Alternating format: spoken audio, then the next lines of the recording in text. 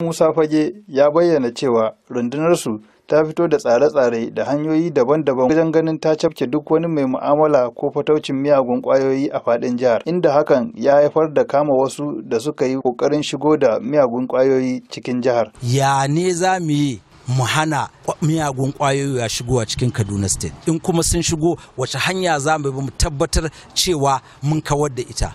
Wannan yana ɗaya daga cikin abubuwan da muka saka, matakan da muka saka wajen kawar da miyagun ƙwayoyi a Kaduna State, shine cewa mu yi ƙoƙarin mu ga cewa kafin su shiga cikin al'umma mun yi rap mun kame su. Ya ƙara da cewa rundunar ta fito da sabbin hanyoyin tara bayanan sirri don ganin ta tabbatar da ta kame duk wasu ɓata gari da ke fataucin miyagun ƙwayoyi da sauran abubuwan sa maye cikin jihar ta Kaduna. Ina ta ƙoƙari mu ga cewa mun fito da hanyoyi daban-daban wanda za mu iya hana shigan wannan abu cikin al'umma.